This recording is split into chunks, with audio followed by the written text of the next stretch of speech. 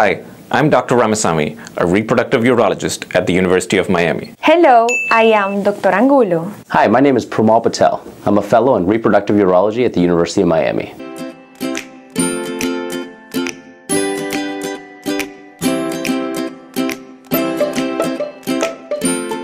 Very nice to meet you, Dr. Ramasamy.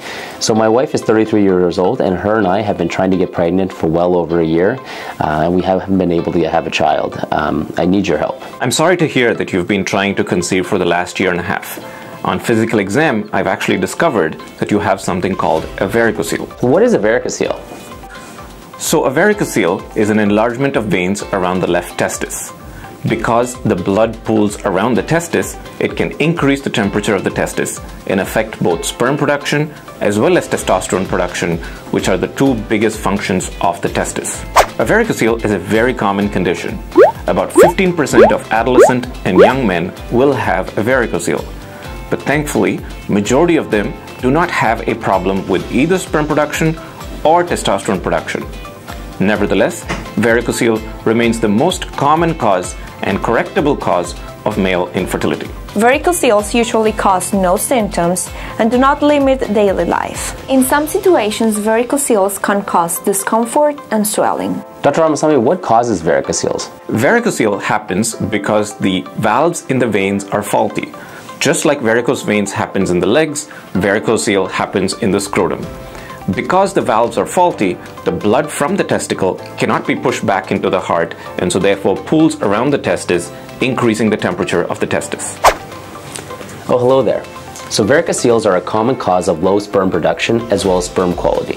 Varicoceles can cause infertility. However, not all varicoceles can have a bad impact on sperm production.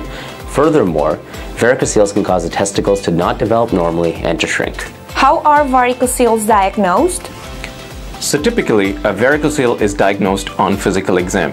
In some cases where men could have a thick scrotum, or if they've had previous scrotal surgery, diagnosis can be difficult on physical exam, and so therefore a scrotal ultrasound is indicated to diagnose a varicocele. Fortunately, varicoceles are easy to diagnose and many do not require treatment. They are often detected on an infertility evaluation or a routine annual physical exam.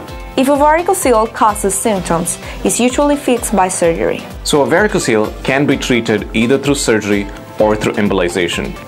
An embolization is a procedure that's performed by interventional radiologists where they go through the vein and put some coils and the patient is usually awake. If you go see a urologist, they perform surgery either using a laparoscope or microsurgery. Using a microscope to fix the varicocele remains the gold standard because it has the best efficacy, lowest recurrence rate, and least number of side effects. This technique has the lowest recurrence and least complications. So when do you have to see a doctor? Thank you so much, Dr. Ramasamy. Now that you understand what a varicocele is, if you and your partner are having difficulty getting pregnant, or if you have testicular pain or swelling, please consult your reproductive urologist. Ahora la infertilidad es parte del pasado.